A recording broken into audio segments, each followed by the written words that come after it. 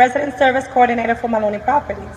We asked one of our homeless residents to come up and speak. Unfortunately, because of work duties, she's unable to make it. However, she nicely wrote a letter that I wanted to share with everybody. Hello, everyone. Thank you for your invitation to the ribbon cutting.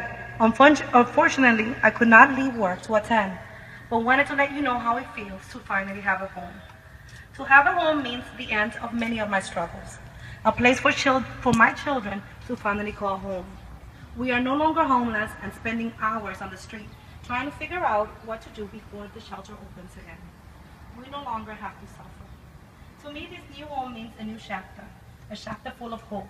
I thank God and everyone who has made this possible for us and for giving me this opportunity. It brings me joy to see and hear my children laugh. They are finally in a peaceful place. I believe everything is possible if you work hard.